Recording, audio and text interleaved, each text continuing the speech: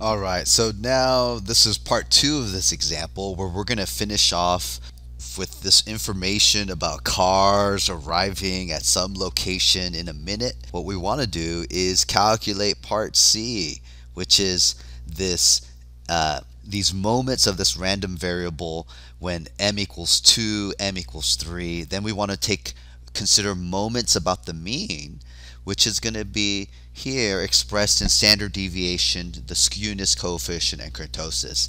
And again, the standard deviation, skewness coefficient, and kurtosis gives us a measure of the dispersion of the data. Is it leaning? Is it stretched out to the right, stretched out to the left? And the kurtosis gives us a measure of kind of the peak or flatness of the distribution or the data. And so we're going to be able to use that, or these numbers, to describe what the random variable or this PMF looks like. And so here, all right, so we recall the definition of the moment or nth moment of a random variable. And here for us, part C, so here in part 5 of this example problem here, part 5, we're looking at when m equals 2, the second moment. For us, sum of I equals 1 to 8. And this would just expand as, and it's pretty trivial, it's a plug and chug. This is really good for a spreadsheet calculation. And if I plug and chug some numbers here, all I'm doing is taking this work that I did and adding squares to the top of this right here, to each of the x values or the possible outcomes. And hopefully this comes out to 26.85. It's got some weird units like cars squared. Similarly, the third moment, or the expected, and then similarly the moment or the expected value when m equals 3.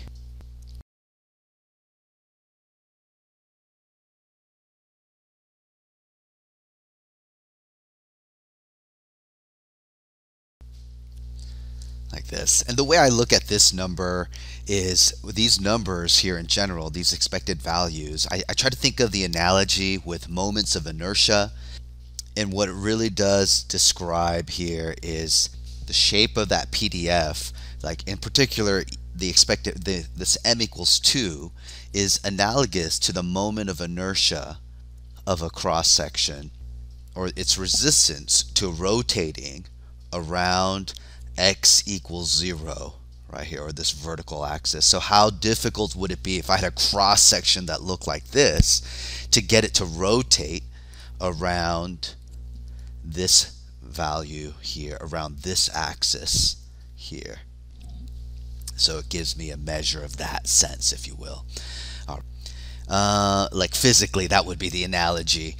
And let's see, now what we want to do is look at measures of dispersion associated with this, in particular standard deviation, the skewness coefficient, and the kurtosis. And so here, and these are moments about the mean of the PDF. So the standard deviation is related to the variance. So the standard deviation squared is the variance of x, which is equal to the expected value of x minus mu x squared, like this. And that means here, this, for a discrete random variable, is the sum of I equals 1 to 8, like this right here. And this is, again, expanded out. This variance of x would be from 1 to 8. And hopefully you're seeing how easy this could be in a spreadsheet, but I'm showing you the expanded forms here just for sake of completeness. We had calculated earlier that the mean is 4.9 cars. So here, this mean value is 4.9 cars, like this. And maybe I should be using x bar, but it's the same idea here. And this is, if I go through each of these,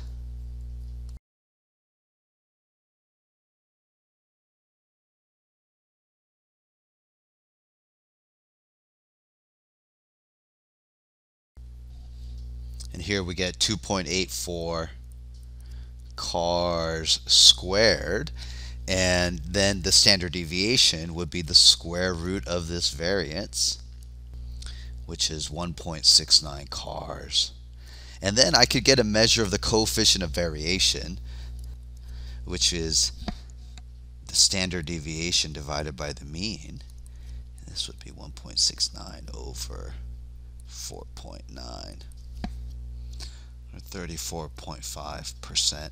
And this gives, this coefficient of variation gives us kind of a relative measure between random variables about how much, dispersion I have in my data set.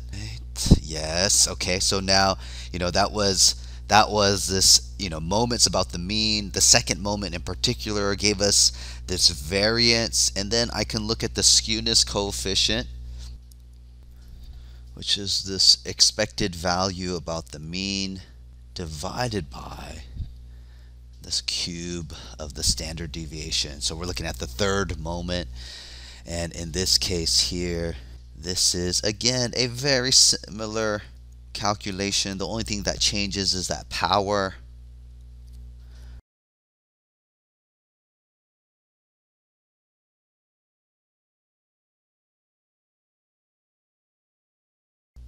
And this third moment about the mean is negative 1.497.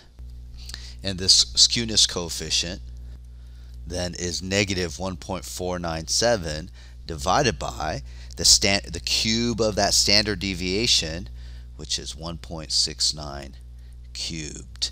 And this is negative 0.3128, like this. And that means that my distribution is stretched out towards the left, or towards the negative side. And so this number here just describes the way the distribution looks. So if I go back and look at the PMF that I drew right here, you can see that, hey, if I look at it, my distribution is kind of stretched out more to the left. All right. Okay, so that gives us that understanding, at least, or that number would tell us that without knowing what the data. If we didn't have a plot of the PMF, we'd have a sense or a visual in our mind. And then last but not least, we would be talking about the kurtosis.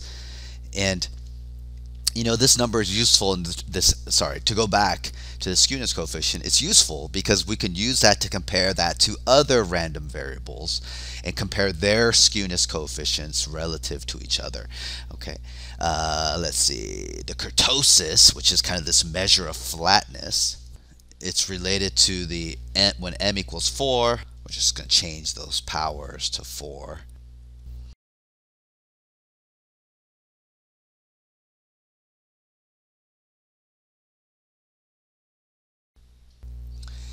And that positive number means it's kind of maybe more peaked or pointier than something else. Some other distributions would be a relative measure. If we go back and look at the PMF associated with this variable, then we might be able to say, yeah, it's got kind of a peak to it. It's peaky. It has a, at 6 cars, it has a really high value around 5 and 6. So it's kind of peaky. But again, this would be a relative measure to describe the shape of this PMF. All right, so all of this, hopefully you use this example as useful. Mean and standard deviation obviously are the most commonly used. Mean, mode, median, and standard deviation, very common. The skewness is useful, giving you a sense of which way the PMF is stretched, and the kurtosis, maybe not used as much, but still peaky or not peaky. All right, take it easy.